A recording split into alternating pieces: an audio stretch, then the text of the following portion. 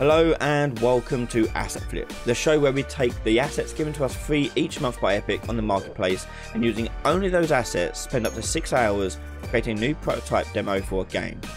During this video you'll see me flip these assets into a game or prototype and review them along the way. Get to see how these assets can be used and also how useful they actually are for a game project. As a Patreon member, you get to download the project files and have a play around yourself with the final product, as well as some exclusive behind the scenes footage of me making the game and explaining some of the aspects I did to create it. So join me right now as we go over what assets we've been given this month. So these are the 5 assets we've been given this month. First up, we've got the level design toolkit. This looks like it is a toolkit that allows you to build levels a bit better using utility widgets, which by the way are like widgets you can have in the editor to run functions and change values. So here we've got something that should really help when making levels, I guess, and different types of placements.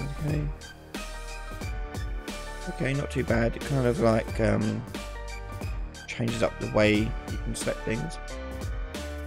Bad, okay. Next we've got the Alchemist's House. Now this I'm probably most interested in because this is my favourite art style. So we've got, looks like we've just got a load of asset packs, quite a variety of things in there too. Furniture, walls, ceilings, all sorts of things there. That's good, I like the look of this, not bad. Let's go back and next one. So the old brick house. So here we have a very nice looking house design. So very high quality, high detailed textures, models. Looks very polished looking design. Okay, good. That'll be something cool with that. It's got the procedural spline and walls system. Judging by the name, I'm guessing you can make your own spline walls using just like click and drop. It looks like the case, yep. And you can age them and moss them. Okay. And you can use custom meshes, okay, and materials. That's useful. The problem with some of these asset packs is that you get something but it's locked down to the assets they've provided. That's good that this is at least promoting that it can be used with custom assets. And finally we've got the close combat anim set. This looks like just a nice animation set. I usually love getting animation sets in these asset packs because I can't do animation, I'm rubbish at it. And don't have the patience for it, but these help me cut a lot of that legwork out, so that's good. So we've got quite a good variety there, so hopefully we can use something in this. So those are our 5 assets for free this month. Let's go ahead and flip them into a project.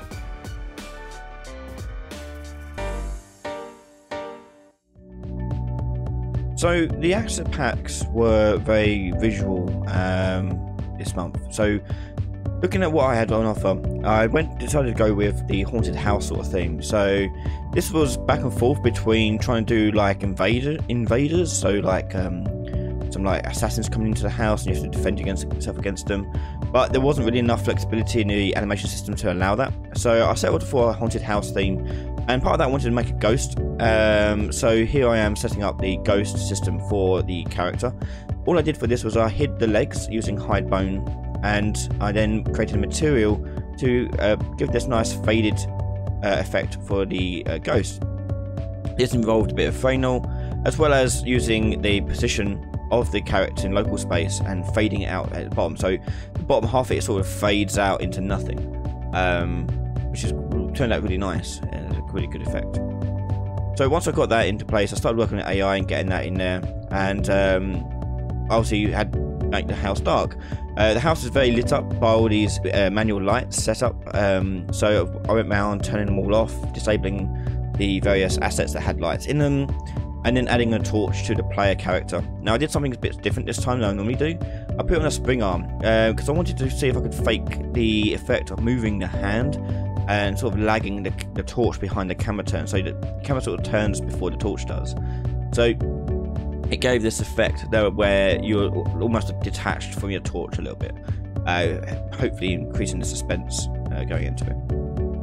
Now part of the haunted house theme was to try and bring in some like notes and storytelling types of things, very similar to like Gone Home and other games similar to that, where you find notes around the environment and these notes will tell you the story of the world going on around you.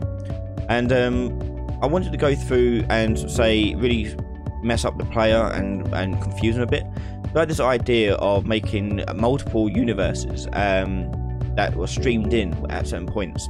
So one would be a house that you start in, which is all clean and tidy, and the next one you'd go in, it looks like like loads of damage has happened. Things on the floor, crucifix is upside down, everything's knocked over, damage blockaded. It's all messed up. And that was the idea, to show that someone's either trying to keep something out or keep something in. And it ultimately is a really cool effect. It just took a bit of time to go around manually placing these things, especially for things like the shelving units, because they all have these individual items on it, like books and plants and things. So it took some time. And then a third area I wanted to go to was like the hellscape. So I wanted to go completely off the wall and go crazy with the hellscape scenario. So I got rid of all the landmass around it and just had the building on its own and removed the roof. So the idea being is that you'd go into the attic of the building, and in there you'd be revealed into this hell landscape that would be revealed to you. And on here would be loads of destruction and broken elements and things like that. So in here I use some of the alchemist house pack assets, and also the spline wall as well, to make these intricate pathways. And yeah, really wanted to mess things up a little bit and make this weird ending for the game. So working on the transition between the levels now, looking at the trapdoor going in from the damaged house to the hellscape, taking these assets that came with the house pack. These were a bit of a pain because the way they've been orientated weren't really ideal, and didn't make it nice and easy to put together. So it was a bit of a faff, but then in the end. So the idea being is that there were these trigger volumes that when you walked into these trigger volumes, they would open up the new level. So I made some code on them that will have editable variables, so I could easily edit them to load and unload certain levels. In this case, the attic would go from damage to hellscape. When dealing with the hellscape scenario, there was loads of collision issues I had to come across. And this because I had to delete parts of the house. So I had to go into like collision view mode to just make sure the player could actually navigate the environment as I intended them to. So yeah, it took a bit of tweaking to get into place, but there we have it. So we've got some more of the alchemist house pack. I wanted to give the impression of that a house exploded or destroyed in some kind of way. So one of the issues I had with the ghosts in a damaged house was that all these assets inside the house pack have collision on them, which made it a right pain to put together because I had to go around and turn off collision on every single thing manually, which in some cases was really fiddly because everything had a collision on it. Normally you wouldn't have collision on loads of things like that, so a lot of props, for reasons just like this, because it affects navigation.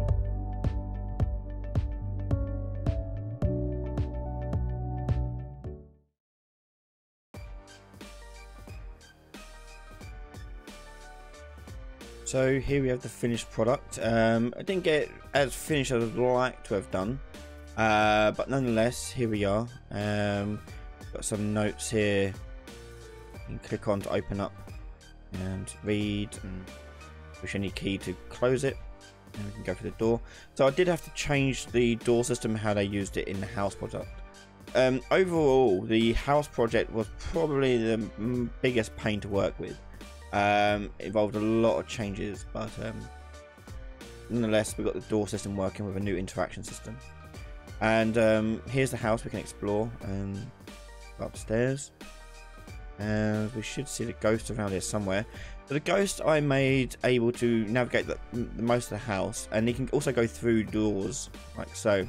So the way I did that was I made the doors not use a nav mesh, so the ghost doesn't actually see it as an obstacle. And I've turned collision off on him, so you can walk right through him and he can go right through you. And one of the things I wished I had more time to do more with was the ghosts. At the moment they're kind of passive, they don't really do much. But it would have been nice to be able to have them be more antagonistic towards the player. At the moment they just sort of hover around. Oh, there's another one. I'm going to go in here, and the idea being that you will be able to go exploring around the level, trying to find your way out and so forth. and learn more about the history of the house. But we've got a note here. We go up to this one, and we've got some weird spell-like language maybe. And I'll turn around and you see the house has now been trashed. So this has actually transitioned from one level to another whilst I read that note. So yeah, we've got all the trash everywhere. This took a long time because assets were like little things. You can see where I missed a couple, like this, where the light bulb is just hanging off it in the air. Yeah, absolute nightmare. So we go downstairs and explore the kitchen area, and over here is another note, which then activates a loft hatch to open up upstairs, and allowing us access to the attic. So you can see it's quite choppy. I'm only playing in editor at the moment, but it's quite choppy because the assets in this level are very high detailed, and have all sorts of collision issues on them as well. They are just a pain to work with. More on that in a moment. So we've got the hatch here, and this activates the last level, which is sort of this hellscape. So we've got other things dangling around. Yeah, okay, so we can go up here now and navigate across these precarious platforms, so forth. This is one I wish I had more time to work on, like this environment, because it could do a lot more interesting stuff with it. So it got to here, I make the house appear again, and you go through it in a different way. I wanted to do stuff like make the house different angles, so you can explore it from like on the walls, on the ceiling, make it rotate and things like that. Go through here, and that would eventually take you to another level, which makes the house rotate and turn. But we didn't get that far, and that's where we got. So this wasn't the first idea we had.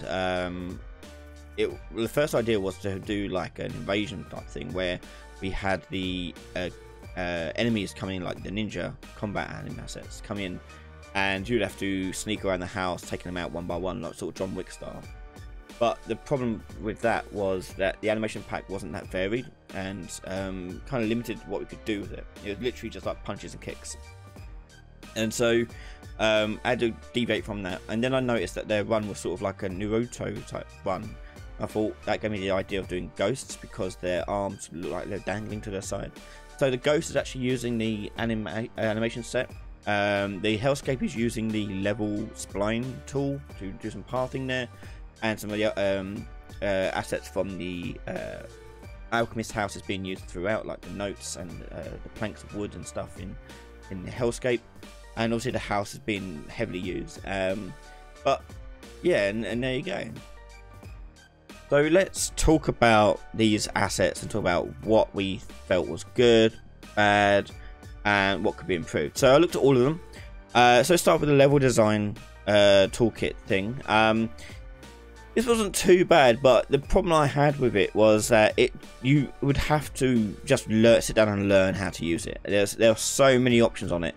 It wasn't intuitive enough to be able to, I want to hit this and hit a button and it will work. You'd have to actually just watch their tutorial guide video to actually understand it a lot better.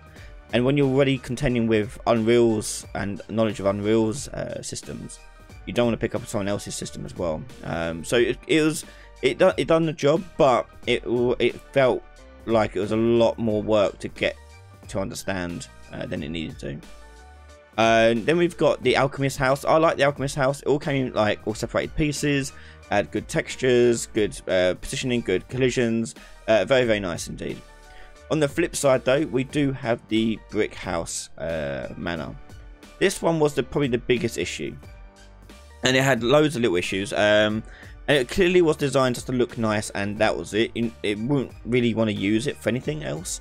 So for example, the house itself, the walls, the floor, the ceiling, that's all one asset. It's not modular, so you can't build a different house out of the same pieces. You're locked into that shape of the house, which was very, very limiting. You couldn't do anything. You couldn't take, I want to take it down the wall here, put another door in. It was very strange in that regard. And then we had the doors. They had it was all interactable, but they relied a lot on the level blueprint, which is fine. unless you want to use these assets in the door in a different map. Then you've got to recode the level blueprint to handle that. It would have been far better to just put it on the door itself, which is what I ended up doing and putting it on myself using my own custom interaction system. And then there's the issue with the collision setting. So every single asset, every single prop had collision on it, which is useful when you're doing like physics-based placement. But in this case, everything was affecting nav mesh. Everything was affecting your movement. So unless you kept the house super tidy, you couldn't walk around it. It was a right nightmare to go through one by one, turning off their navigation. It wasn't pretty. Although I used that one heavily, I wouldn't recommend it for anything really. The individual assets are okay, but the walls and being all that as one object is really poor, especially for performance as well, because now it's rendering the whole house when you don't need to see the whole house, you just need to see the bit you're looking at. So that is an issue there. Then we've got the spline tool. This spline tool was fine. I didn't have any issues with it. It felt quite intuitive, unlike the toolkit thing, and yeah, it was pretty good. I say I would be happy to use that again. Yeah, not an issue with that one at all. And I already mentioned before, the animation set is decent. I like good animation sets. It really is quite limited though in what kind of combat you can do with it. It says close quarter combat type animations, but it's really just punches and kicks really. But it's alright, it's not too bad. Had a good variety, a good number of animations in there as well. And that brings us to the end of this month's asset flip. Thank you so much for watching, and I really hope you enjoyed watching it and learned something from this. Remember, if you're a Patreon Gold member, you get access to the project files over on patreon.com/Ryan Laley. Also, if you want to support me over there, or on YouTube members, you get access to early access content as well as many other benefits as well. Thank you again for watching, and I'll see you next month for next month's asset flip. Bye everyone.